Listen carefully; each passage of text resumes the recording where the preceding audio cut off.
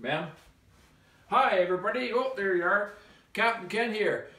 Well, today is going into the third week of our lockdown, and some of us getting cabin fever, so I thought today I might teach everybody how to make a decent martini.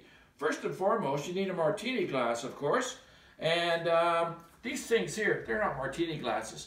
These are for, I don't know what they're for. This is a whiskey glass, that's for sure.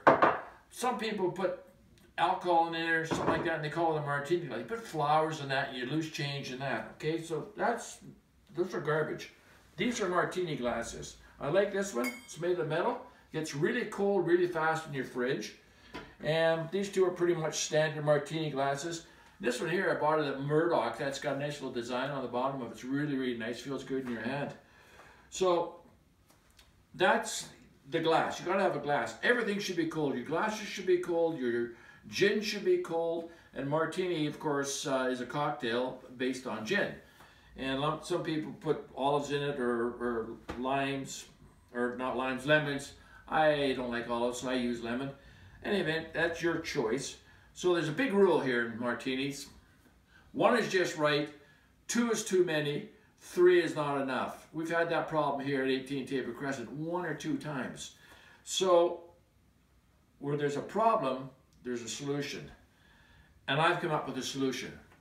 So there's a nice fancy looking martini glass, and this will fall right into the lines of 1 is just right. So you pour it up, gin's cold, glass is all nice and cold, and there you go. You have it to there. I garnish it, like I said, with a little bit of lime. You can squeeze a bit of that lime right in there, and well, there you have it. Perfect martini. 1 is just right. Cheers, folks, to your health, and stay safe. Wash your hands.